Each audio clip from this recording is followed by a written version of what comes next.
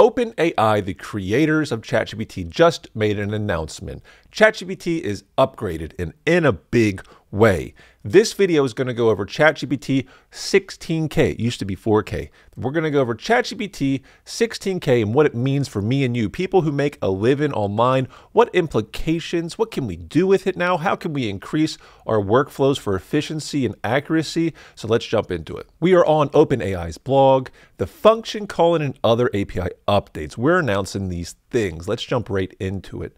So today we're following up on some exciting updates, and we're going to go over each in turn. New function calling capability in the chat completions API, updated and more steerable. What does steerable mean? Versions of GPT-4 and 3.5 Turbo. Very interesting. And then here's the one, new 16K content version of GPT 3.5 Turbo versus the standard 4K version. This one is going to have the most implications for people like me and you. And on top of that, we have 75 and 25% cost reductions on different things. For us, we mostly use GPT 3.5 Turbo, and that has a 25% cost reduction. Very nice. And they are announcing the deprecation timeline for these two models. What does that mean? Let's figure out what these mean and what it's going to change in our lives. As I go through each of these, I'm going to give you real life use cases that you can expect to see in the future for our use case, right? We're bloggers, we're affiliate marketers. So the first one is function calling. So it says that GPT-4 and 3.5 are now capable of function calling, create chatbots that answer questions, convert natural language into APIs,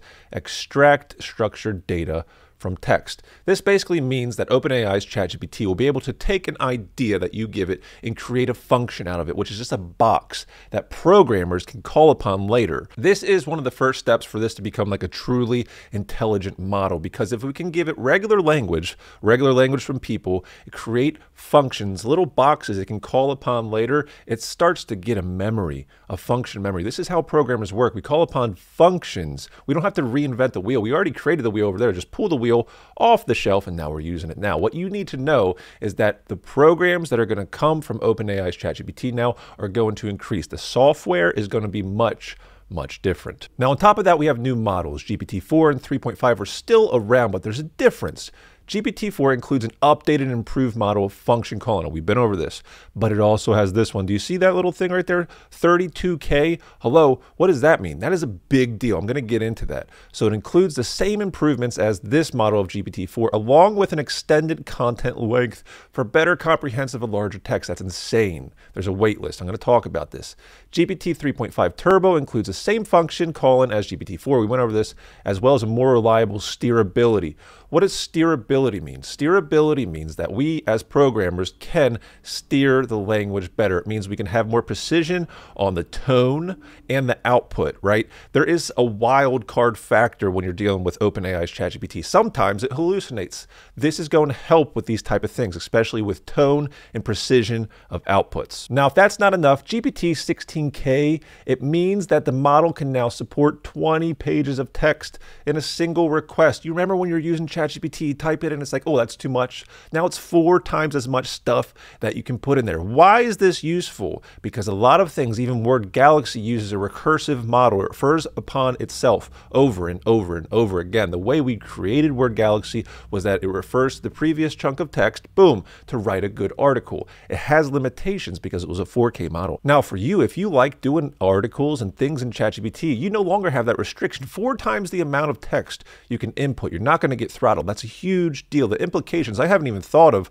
all the implications as. If you have an idea how you're going to use this, please type it in the comments. Now moving on to model deprecation. So it says today will begin by basically the old models are out, the new ones are in. If you want to know more about it, go here to the GitHub is what they're telling us. Evals. This is a function, a GitHub library. It's a framework for evaluating large language models or systems built using them. It also includes an open source registry of challenge and evals. So basically what this is saying, like the old models, they're still 3.5 and 4. They're still based on the same things, but we made them better. How did we make them better? They're not really telling us yet. Let's see. If you're using ChatGPT in Playground, is it better? Have you noticed a difference? What's going on out there? And we also have lower pricing. We continue to make our systems more efficient. So the ChatGPT 3.5 model is 25% more affordable. It was not expensive to begin with. We don't see, do you see here? Is there a part that's saying ChatGPT 4 is more affordable? No. right? Is there a reason for that? What do you think? Is there a reason that the ChatGPT 4 was left out of this lower end cost? Well, it probably just costs a lot more to run. So what we're seeing here, what I believe we're seeing here is the beginnings of efficiency in this technology. As time went on, GPUs, computers, they went down in price, right? So will these models are going to become more affordable and they're going to be more powerful. Think of the connotations, but let's jump into how to use this update for our own good. So test number one, we're going to use Google. Very simply, let's type in the best beaches to visit in Hawaii. What a better place to talk about. Look at all these wonderful places, these wonderful beaches, and then we're going to click, control click, boom, boom, and boom on the top three. What we're going to do then is we're going to format each one into text, HTML text, and we're going to push them to a Word document, or a Google document rather.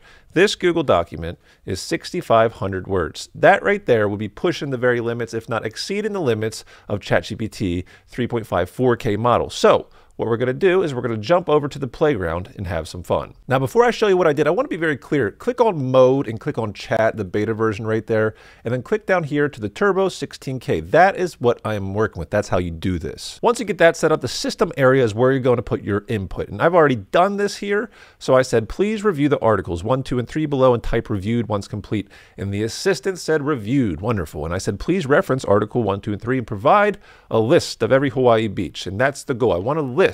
I want to take all my competitors' things and I want to talk about each and every one the top three is talked about and more, but at least this will give me a list. So here's a list, and I had to prod it a little bit. Keep going, because that's typical of the playground and ChatGPT. Keep going.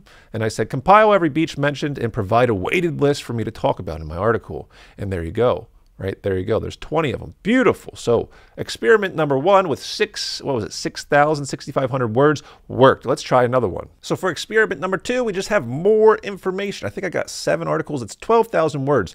And I will tell you, I was tapping out the system frequently. Like I think I was pushing it a little too hard, but let's see how it did. So this is what I was asking it. I said, please review the articles and provide a list of the most frequently used keywords in the article. Look. Here's the most frequently keywords according to ChatGPT. I have a big problem with the output on test number 2. I'm going to get into that in a second. Let's keep going with it. List the beaches mentioned in each article via table format. And that's pretty good. Article 1 has all these beaches. Article 2 has all these beaches. And here's my problem. Article 4, 5, 6. It's like a teenager who just gets bored with it and starts, yeah, I'm not going to give you the real. Like these were good. These are the things in Article 1 and 2. And then 3, 4, and 5, and 6 is like it gives us like 5. And I know there's like 16 in these articles. ChatGPT is like a bored teenager still. That's a big problem I have with it. And I said, rewrite it and make the list exhaustive. And then I tapped it out. You can see the error code right there. This model's maximum content length is 16,385 tokens. So let's try one more test for our use case as bloggers and affiliate marketers. So test number 3 is taking an old text and text. Why would I be using a text? You have to use your imagination on why I may do this. But Shakespeare's sonnets, let's take this, let's push it over here. Let's see how many words this thing is. How many words? 17,000 words. Let's push it to Playground, and I'm going to ask it to provide a synopsis of each portion of text in plain English. And it did a really good job.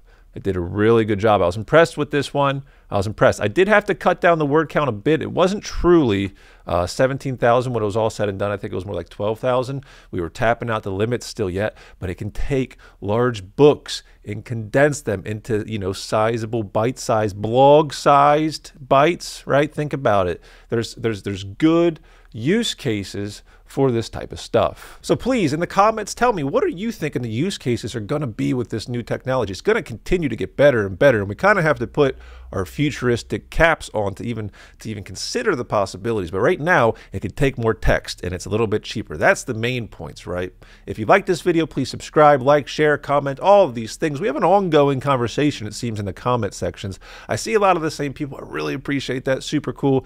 Check out the masterclass I run. It's over 8 hours of content, and it's growing weekly. It was all made this year, right, in 2023. All of it started in March of 2023. It's very pertinent to what's going on with the new technologies coming out. Very good masterclass. And on top of that, if you want to, join the newsletter. The newsletter, I send out about 2 a week. Very good stuff. I give you kind of like what's going on in my life, how I'm thinking. I get to be a little bit more creative in my prose and how I write. But nonetheless, I appreciate all of you. Thank you for watching, and I'll check you on the next one.